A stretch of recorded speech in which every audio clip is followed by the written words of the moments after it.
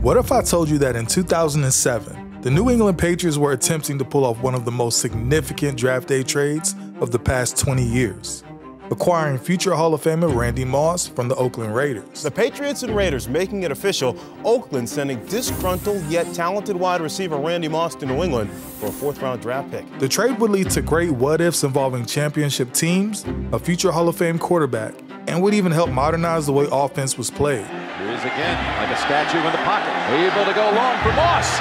Moss has his first touchdown as a Patriot. But what if I also told you that Moss, well, he wasn't supposed to be a Patriot at all. In fact, he was headed to Green Bay. The whole Randy Moss deal, which I have tried to be quiet on that whole deal, but we had every opportunity to try to get them to sign Randy Moss. So what happened? Let's find out. The Raiders introduced yet another wideout with top-notch credentials Wednesday, Randy Moss. In 2006, Randy Moss was in his second season with the Oakland Raiders, and he was miserable. Hey, y'all get that mic out of here, man. We tired of y'all. Randy was a long way from his glory days back in Minnesota, where he would announce his arrival as one of the most physically talented players to ever play in the NFL. And it is Moss getting position, touchdown. He's unstoppable. However, after a 2-7 start to the season, Moss would begin to vocalize how unhappy he was and how he couldn't find much excitement being a member of the Raiders. The team ended up losing the rest of their games, finishing the 2006 season with a horrible 2-14 record, with Moss playing through injury, ending his season with just 42 catches for 553 yards and 3 touchdowns. The Raiders would go on to fire head coach Art Shell and replace him with Lane Kiffin, a first-time NFL head coach. However, anyone with eyes could see it was too little too late for Moss. It was very clear. Moss in silver and black just wasn't going to work out. Moss wanted and needed out. So, then owner Al Davis would grant Moss's wish. But he was coming off the worst season of his career, and there was questions about whether he retained the elite speed that had made him the greatest deep threat in league history. Salary was another potential issue as he was expected to earn $9.25 million in 2008. So the real question at the time was Moss really worth it? You don't never take your playmakers up the damn feet. Regardless of those seemingly major issues, heading into the 2007 NFL Draft, Al Davis and the Raiders would begin to entertain trade options for Moss. See, Moss was a once-in-a-generation talent, the kind of player who, if right, could change a franchise. And Green Bay's general manager, Ted Thompson, he knew that. How about a big wide receiver in Randy Moss? How about that as a big wide receiver? Well, there's another thought. Would that work? Would that work for Brett in his 17th season? They would make it work. So the night before the draft, he would begin to engage with Al Davis about a potential trade. I think with Moss, if I'm at the end of my career, and I'm a great football player, but I haven't had any kind of Super Bowl, I want to sniff at a Super Bowl, and I don't think Green Bay sniffed. Ted Thompson was famously known for keeping his cards close to his chest. That he even sometimes withheld exactly how he felt about prospects until draft day, even from his own staff. But this was different. He made very clear to his top guys he wanted Moss, just not for Davis's initial asking price, a second-round pick. And the Patriots, the only other serious team involved in trade talks, felt the same way. But what the Patriots didn't know was Green Bay's franchise quarterback Brett Favre and Moss both had the same agent, Bus Cook. And behind the scenes, both Cook and Favre had been lobbying for Moss to become a Packer for weeks prior to the draft. The only holdup for Moss at the time was an aging Favre and his on-again, off-again retirements. I don't know what I'm leaning towards. This may be it this year. It may be 2 years down the road. I mean, for the last 7 years, we've been talking about when I was leaving. In order for Randy to head to Green Bay and feel comfortable, he needed to be sure Favre was going to be there another 2 to 3 years. If so, he was all in. But the thing is, Favre was 37 years old and had just finished his 16th NFL season. And Moss didn't want to go to Green Bay only for the quarterback to step away. At the time, neither Moss nor anyone else for that matter knew much about Favre's backup, who had attempted all of 31 passes in his career with no touchdowns and 1 interception. You know, some guy named Aaron Rodgers. But Moss was in a win-now mode, not a potential rebuild. So Cook called Favre to relay Moss's question about whether Favre would stick around. The Packers had gone 8-8 the season before and missed the playoffs for the second consecutive year. They were unproven at wide receiver, and Moss offered a possibility that was both exciting and divisive. Divisive because he played for a divisional rival just 2 years prior. And in his last season with the Vikings, Moss would have one of his best games during the playoff game at Lambeau Field, and decided to do this to the fans. Moss! Randy Moss is in for a touchdown! And you know what he did? He ran over the goalpost and he acted like he was pulling his pants down to the crowd. I've never seen that before in my life. Bob Harlan, the Packers chairman and CEO at the time, said before the draft, with rumors of Moss coming to Green Bay, he would receive a lot of anonymous calls and estimated that 65% of the fan base hated a deal for Moss, especially coming off of a 553-yard season. But Favre wanted Moss, and his answer to Cook was unequivocal. If the Packers made the trade, you've got him for 2 to 3 more years in Green Bay. Favre would even offer to restructure his contract to add him.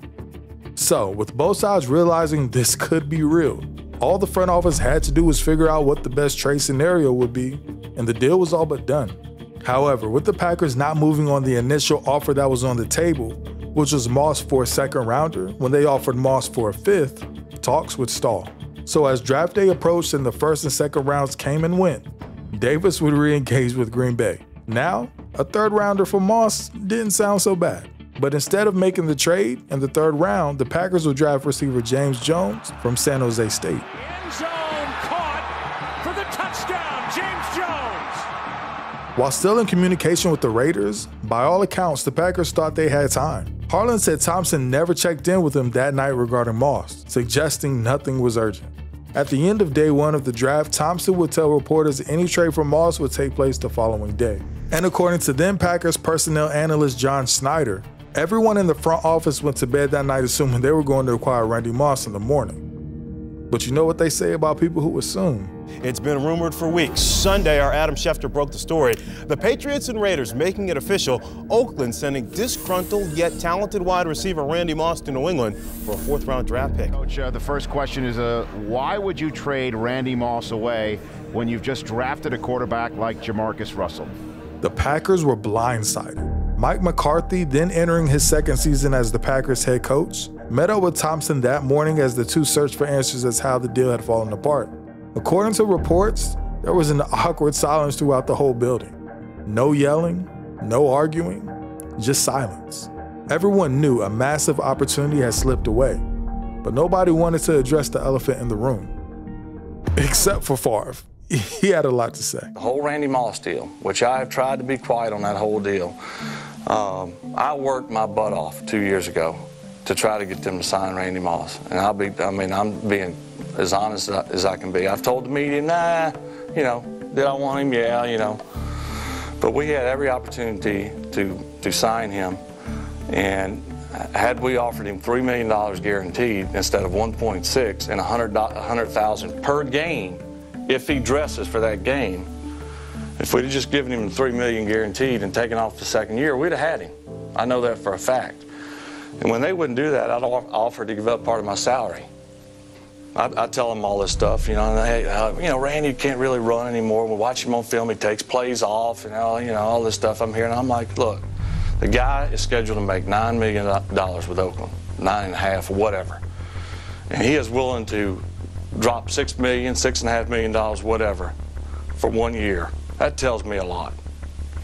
And I know there's been some bad blood with Randy and all that stuff. He stuck it to us and a couple of things. But you know what? People can change. So, what happened? Well, Green Bay was under the assumption they were the only team in play for Moss at the time. Hence the casual nature of getting the deal done. And from the outside looking in, it would seem the Patriots offered the better deal. A 4th rounder for Moss instead of a 5th rounder the Packers had offered, and sooner.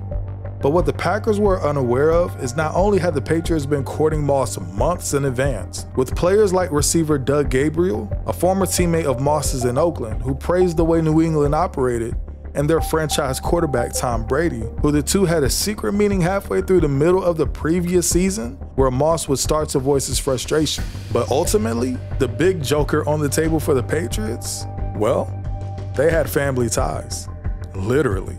Scott Pioli, the de facto general manager for the Patriots, and Al Davis had a unique connection through one of the game's greatest coaches. What's one word to describe having Bill Parcells as your father-in-law? And his wife? Well, she was Al Davis's goddaughter. So, Scott knew the Patriots needed to upgrade at receiver, and Randy Moss, the greatest of his generation and one of the greatest of all time, he was available.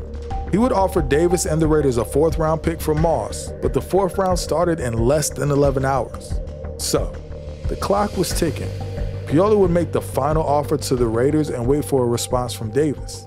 Luckily for him, Randy Moss to New England for the Patriots' 4th-round selection, a pick that Oakland used on John Bowie, a cornerback from Cincinnati. Thompson, true to form, never did open up about Green Bay's pursuit of Moss, leaving part of the mystery unexplained when he passed in 2021. Shortly after the trade, Moss said he thought the Packers were too focused on all the things Moss needed to do for the deal to work from a Green Bay standpoint, while the Patriots showed him the respect he was seeking. New England's willingness to do a shorter deal was also another factor. In Moss's first season with New England, he set the NFL record for receiving touchdowns on an offense that shattered the record for scoring. New England reached the Super Bowl after the only 16-0 regular season in NFL history. The Packers, they would go 13-3 before losing in overtime to the Giants in the NFC Championship game. Tom Brady would ultimately win MVP, while Favre finished second in voting. For the Packers, the trade remains one of the great hypotheticals in franchise history. What if Moss had been on that 2017? Would the Packers have won the Super Bowl? If so, would Green Bay have kept Favre and traded Rodgers? Because one of the rumors at the time was Rodgers was included in that trade deal for Moss, which would have sent Rodgers to Oakland. According to league sources, Packers Raiders were very close on a deal that would have sent you to Oakland and Randy Moss to Green Bay instead of Moss traded to New England during 2007, and you stayed, of course, in Green Bay. Is that true? There were definitely some rumors at the time. Instead, 2007 turned out to be Favre's final season in Green Bay. After another false retirement, the Packers would trade him to the Jets, clearing the path for Rodgers, who won 4 MVPs and a Lombardi Trophy before he too would follow his predecessor's footsteps off to New York. Moss and Favre would eventually play together with the Vikings in the 2010 season. Though only for 4 games, those games were a tease for what could have been if Green Bay and the front office decided to pull the trigger sooner.